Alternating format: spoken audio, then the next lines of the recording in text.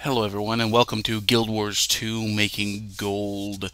I'd like to start talking about market manipulation. It is my favorite thing to do within an online economy, and I'm finally getting to the point where I can start doing it. I know some of you guys have already hit that, and I'd like to share the secret behind manipulating a market to your own profit.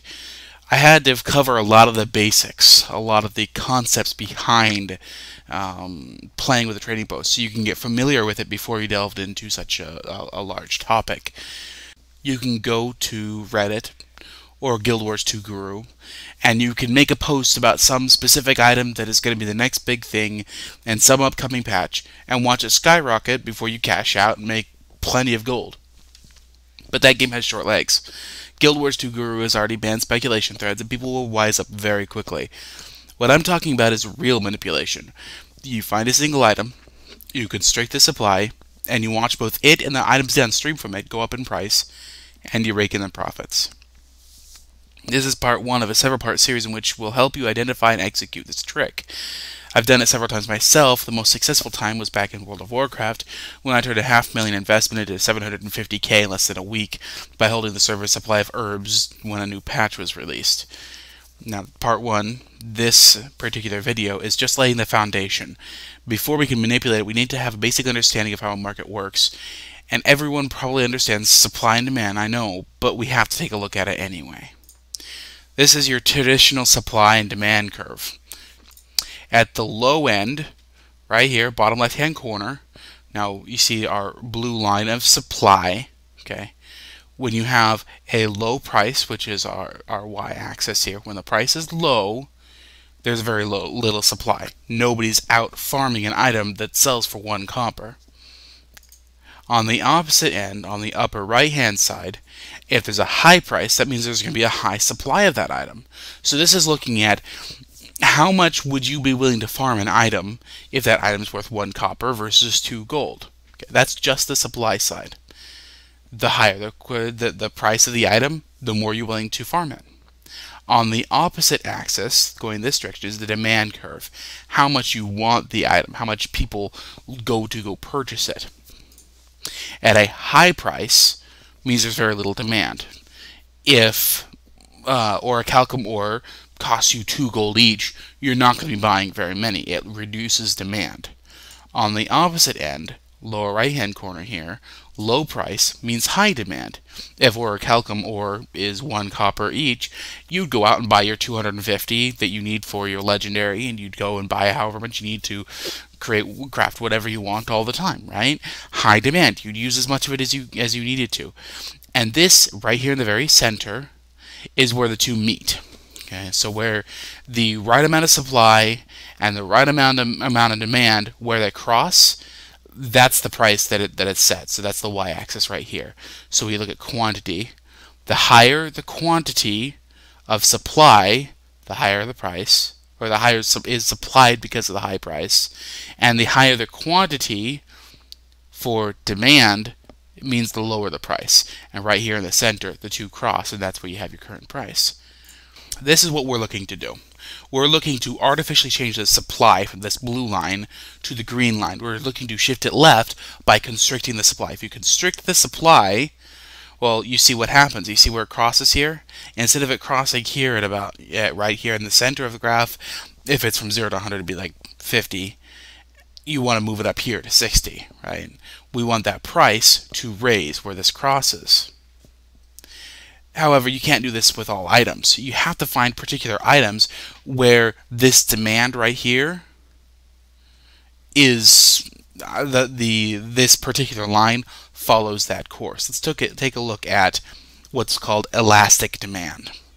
Elastic demand is bad. What it means is if you constrict the supply, you see how little the price goes up? It goes up very, very little. It goes up very little because, oh, let's say it's gum. I like one particular brand of gum. But if that one particular brand of gum decides to raise its price by $1 per pack, I'm just going to go buy the other kind of gum. The demand is very elastic, meaning it can stretch. If I want that one item, if the price goes up, I just go get a different item. Let's talk about on the opposite end. something with inelastic demand. You see the curve is much sharper there. When I decrease the supply, the price goes up immediately. You know why gas prices change every single day? It's because demand is very inelastic. People will go and they will buy gas no matter what. We will complain about it every single day, but we will buy gas no matter what. Now, there's so few people who will start carpooling because gas is too high, but for the most part, that demand does not change depending on how much supply there is.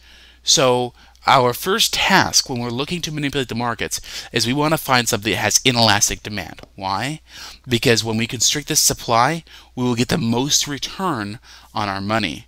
If we find an item that has no replacement, such as one of the materials for legendary, you have to get that material. You can't say, it doesn't say in the recipe, well, you can get 250 orichalcum ore, but you know what, if it's too high in the marketplace, just go get some copper ore. It'll work just as well. No, you can't do that. The demand's inelastic. If you want a legendary, you have to have orichalcum ore. That demand is inelastic. The only time when the demand will go down is when somebody says, you know what, I give up, I'm not going to take the legendary because it's too expensive. So those are the kinds of items we're looking for. We're looking for items with inelastic demand. If it has elastic demand, then when you buy all the stuff up on the market and you repost it for a higher price, everybody's going to be like, I don't want that, and they'll go buy something else instead. Good case in point is armor. If I get all the armor with plus power on it, because, power is the best, right? It increases your damage. And I repost it for twice as much. Everybody's going to be like, you know what? I could spend 10 gold on plus power armor, or I could switch my build over and spend 1 gold on condition build. Yeah, I'll do that instead. It's because there are options, there are other choices. So we have to find these particular items. There's the end of that show. I'd like to give you a couple of examples where supply and demand has taken part in changing the price.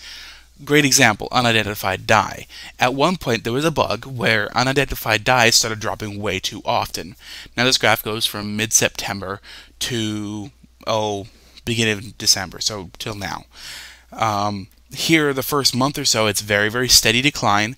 The market's finding its equilibrium at this point. Remember, the game only came out end of August, so it's still just kind of finding a general spot where it wants to sit. At this point, though, right here, I believe it was a November 2nd patch, all of a sudden, dyes were dropping like mad. They dropped off of everything. Like our graph showed, when supply increases, let's take a look at the sell listings, just to show you what happened. See that huge spike in sell listings?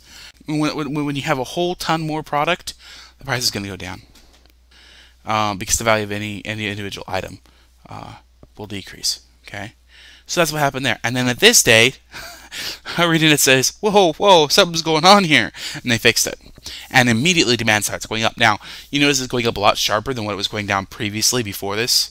That's mostly because of the psychology of it. It's also because more people are level 80. Looking for stuff to do. More people have more gold. They're looking for something to throw it away at with unidentified dyes, that sort of thing.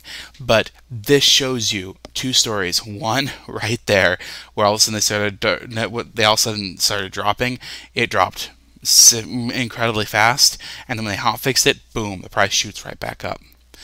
Another time, and this was actually said in a blog post by John Smith, who is the economist at Guild Wars. I really envy him. He has the best job on earth. But one thing he noticed, and he said in this blog post on September 14th, is that there are certain items, he says, that are clearly out of sync in terms of supply and demand. It's not interesting or fun to have a market flooded with items that contain very little value, so we're making adjustments to the game every day. Hidden language here, they're reducing the supply. The way they decided to reduce the supply is if you throw 250 sticks of butter into the Mystic Forge, you get some other item. That's a lot of butter coming out of the market incredibly fast. Now, let's take a look at what happened to the market on that day. September 14th, it was 2 silver, or 2 copper each. September 16th, it was 13 copper each. Okay, huge spike right as he did it, and then as he made the announcement, everybody's like, I want butter! Went out and bought as much butter as they possibly could. The price went just sky high. And then all of a sudden everybody realized, I have some bags, I can cash in on this. Started selling it and creating more supply. And then right there at the end, right before they cut it off, it went sky high again. and they reduced the quantity in the market substantially, and it's now found an equilibrium and is generally rising now according to inflation. Let's take a look at number of sell listings. You see what happened right there? All of a sudden, everything that was on the market right here. Now, notice sell listings are at 2 copper. The reason why they weren't more is because it's at vendor price. That's just above vendor price. I believe vendor price is 1 copper.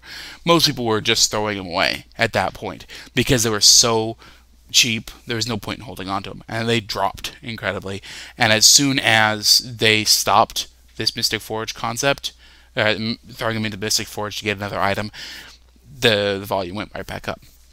So we know that the amount of supply and the amount of demand affects its real price.